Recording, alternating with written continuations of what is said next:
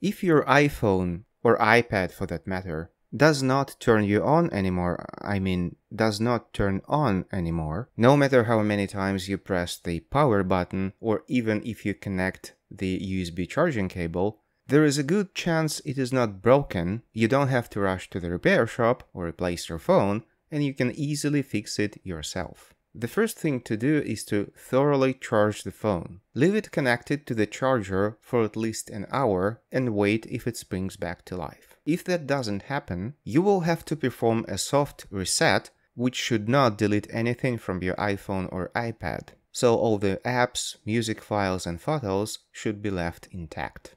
To do that on iPhone 6 and earlier models, you have to press and hold power button and home button. Of course, that means you need to have a working and functional home button, which may be a challenge on iPhone 6, which is notorious for having a broken home button most of its lifespan. On iPhone 7 and newer, you have to hold the power and volume down button together. Press and hold them both for at least 10 seconds and wait for the Apple logo to appear.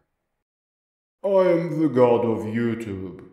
Like, subscribe, thanks, jingle bells.